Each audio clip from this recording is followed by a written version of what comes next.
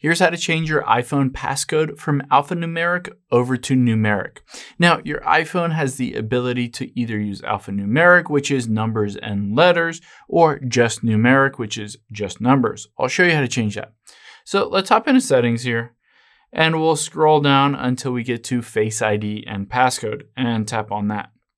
Now I'm going to enter in the passcode for my current phone. I can enter that in now, and we'll just scroll down and you can see change passcode right there. I can tap on it and it defaults, well, first I need to enter in the password again. It defaults to a numeric passcode. So it defaults to 6 numeric digits or numbers.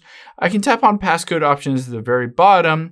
If I wanted to switch from alphanumeric over to numeric, I just choose either the 4-digit or 6-digit numeric code, or if I wanted to use an alphanumeric, I can always tap the custom alphanumeric code at the very bottom.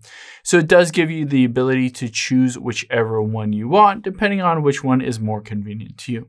Hope this helps. If you have any questions on that, leave them in the comments down below, and I'll catch you on the next one.